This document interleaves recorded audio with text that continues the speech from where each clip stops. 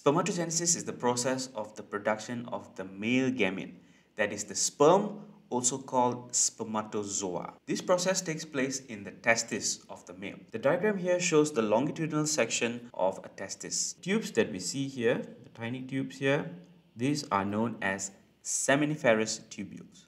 This is the actual site of spermatogenesis. Once the sperm has been produced, it is then stored in this set of tubule here. This is known as the epididymis.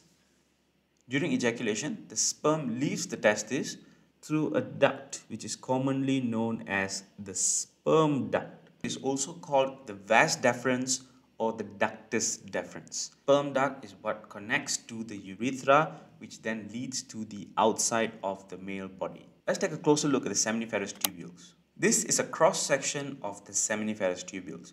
The spermatogenesis process actually occurs in the walls of the seminiferous tubules. Once the sperms are produced, then they gather in the lumen, in the hole in the middle of the tubule. The sperm cell begins as a primordial germ cell.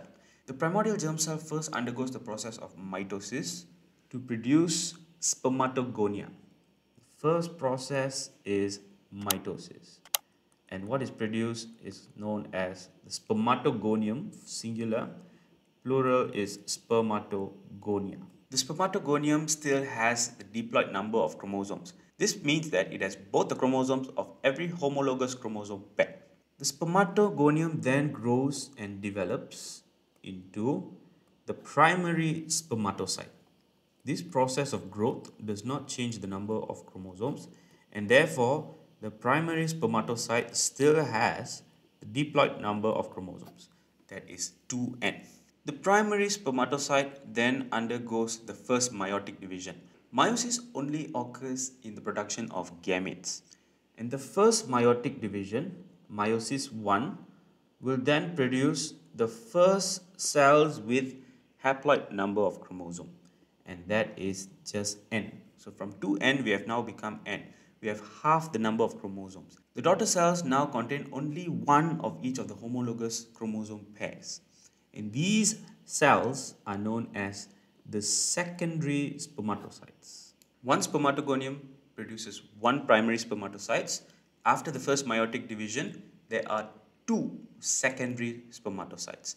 The secondary spermatocytes will then undergo the second meiotic division, and each of the secondary spermatocyte is going to produce two daughter cells. The second meiotic division does not divide the number of chromosomes any further. And so the daughter cells now also have the haploid number of chromosome, that is n. And here they are known as the spermatids. Since each secondary spermatocyte produces two spermatids, we have a total of 4 spermatids.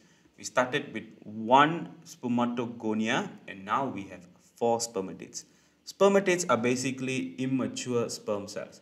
They have not developed the special characteristics of the sperm that allows it to perform its function of fertilization.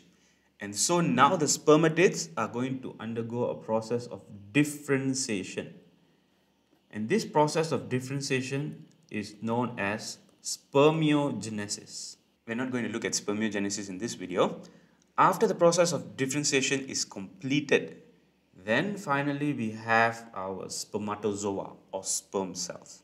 Now, these sperm cells, you can see clearly that they have the head, a midpiece and a tail, which allows them to perform their function of swimming towards the secondary oocyte in order to fertilize the secondary oocyte. By the end of the process, we have a total of 4 sperms from one single spermatogonium.